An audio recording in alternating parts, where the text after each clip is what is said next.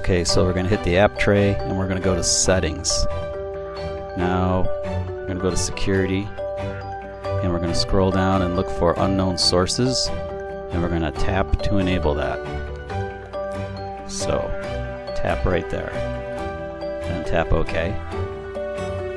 Now we're going to go back and we're going to go down to developer options, and we are going to enable USB debugging in case we ever need to repair the device with ADB.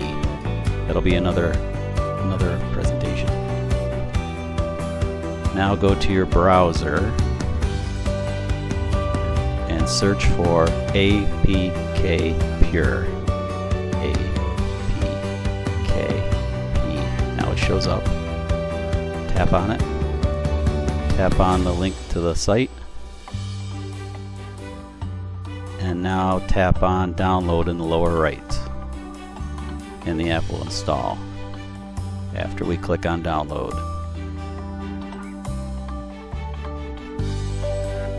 Okay, now this will take a bit of time. You can left and drag down, tap APKPure, next, install, and the app will install. Did speed this up, so be patient. Okay, now open the app. Now if there's an update, you'll have an opportunity to update, and we do, so install the new version.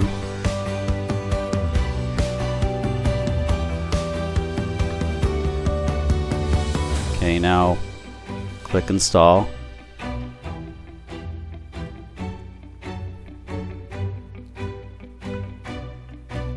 Now this will take a little bit of time.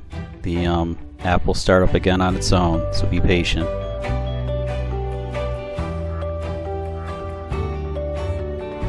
Okay, now the app's going to start back up.